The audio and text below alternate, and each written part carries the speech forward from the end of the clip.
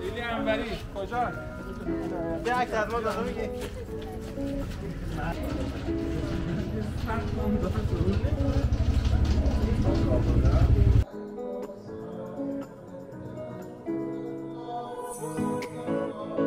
سوریه خود پدر، پسر شیخ منصور و همین میرزا حسن حسینی فسایی، این 3 نفر اینجا خاک هستن.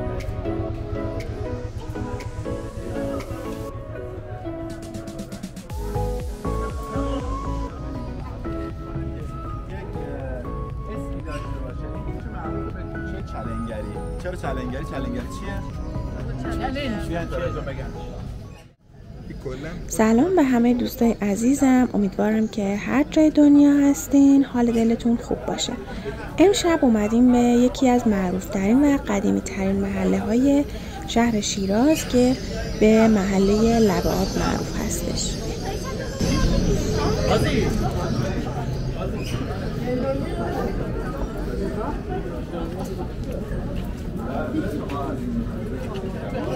دیگه کلا این اونها منصوب شد تو شیراز. پس واسه بخریم این منصوب شده.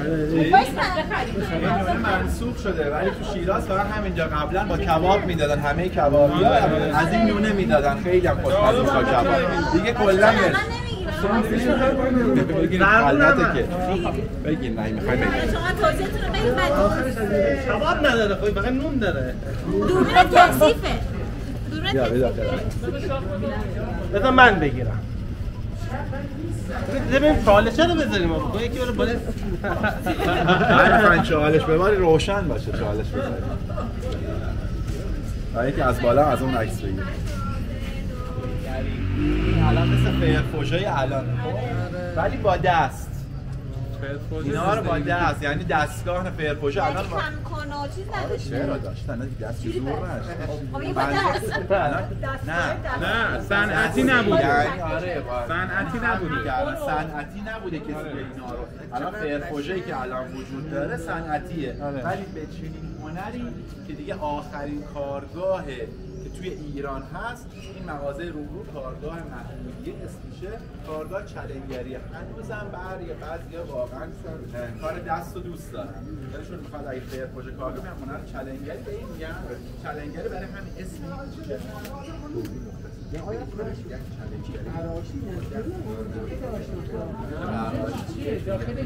داخلش قبره، همین سنه قبره. البته کنار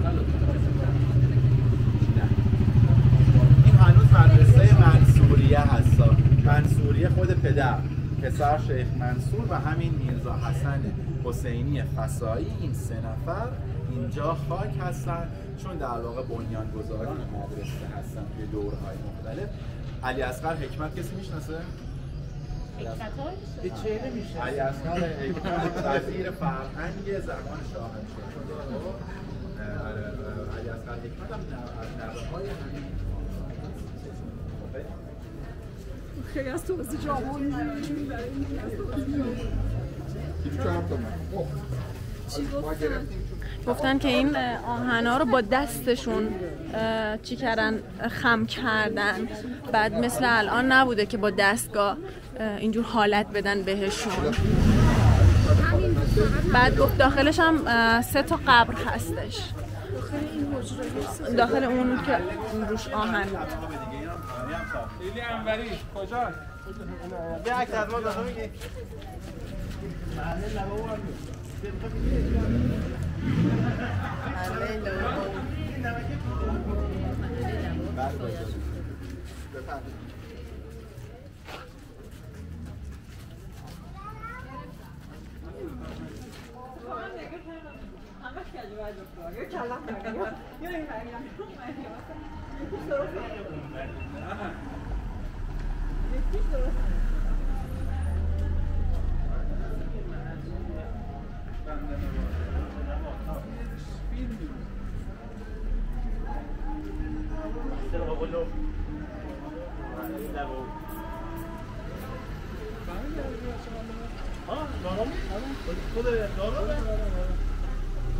محله بچه آجی آبادی نام که نیست؟ نه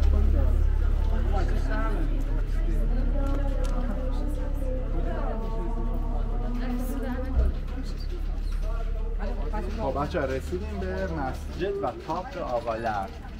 تاپ اینجا آقالر یعنی آقایان.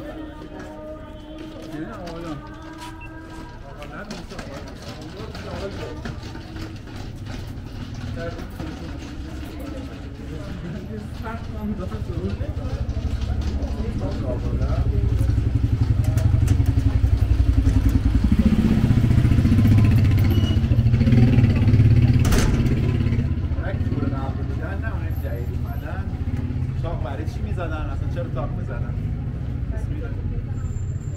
برای کلا یکم بیاین که نه اینجا نمیاد خب خداش برای چی؟ بله دقیقا نگاه کنید بچه این زمین کلا مال یک نفر خب بعد شهرداری اون موقع میاد چی میگه؟ میگه مثلا باید از وسط خونه تو طرحه باید اینجا ما خیابون رد کنیم گذرگاه رد کنیم.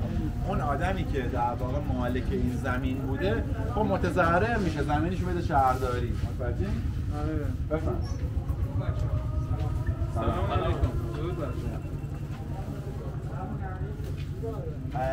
و خب تاپو میزدن که اول وقتی این خونه مال یک نفره خونه مال یعنی دوتاش مال یک نفره زمین مال یک نفره از بالاش بتونه استفاده کنه بالاش میکرده دفتر کار دفتر تجاری اتاق استراحت یعنی این فضا رو همینجوری مفت نمیداده علاوه بر اینکه اینجا رو میفروخته به شهرداری از بالاش هم استفاده میکرده 4 نفر هم که تو تابستون رد میشدن گفتن خدا پدرتو بیامرزه یه سایه ایجاد کردیم ما اینجا بتونیم استراحت پس برای زلزله هم بوده دوتا خونهش باعث میشده دیگه محکم بشه زلزله فرو نریزه اینجا هم یکی بوده برای آفتاب یکی بوده برای آدم خیری بوده پدر بیامرزی زلزله و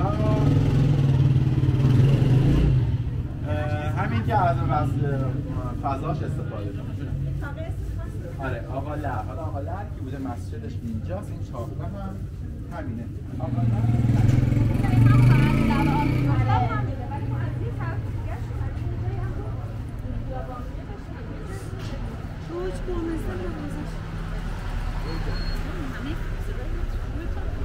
نه خوبه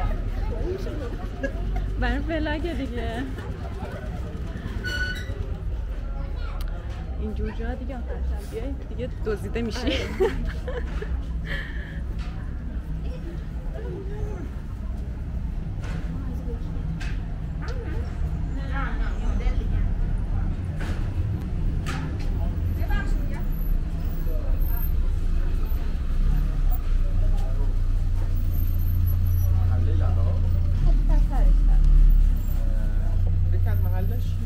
آب رد میشد چون هم تنوره بقیریایی که اینجا بوده و آبی رد میشده محله تقسیم آب بوده اسم محله رو میذارن محله لبا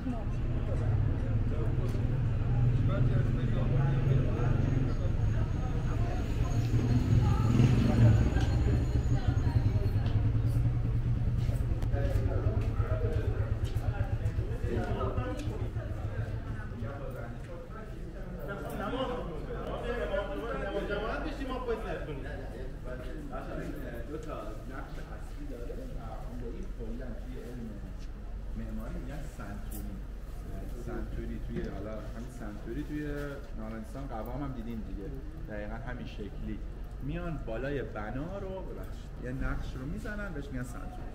خب اون بالا داره صحنه قیامت رو نشون میده میبینید همه تو صف هستن یه سری افراد همه کچلن یه سری افراد سر ندارن فقط تنه هست اونایی که نشستن روی منبر و پشت‌سری هاشون نماد 12 امام و 14 معصوم و اینا هستن پایین هم در واقع اومده نقش عاشورا رو کلا نشون داده حالا که حضرت عباس و این طرف یزیدی‌ها هستن این طرف هم سپاه امام حسین.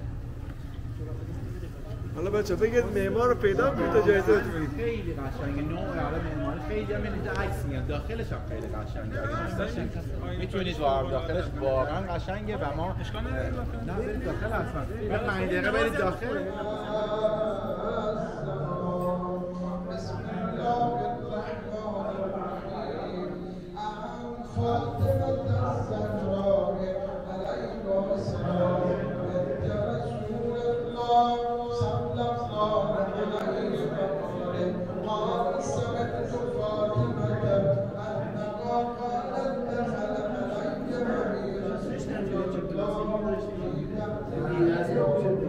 هر کی خواست برید و برگردم جای ما ما بندازیم مشخص از اون برمیگردیم بعد دور برمیگردم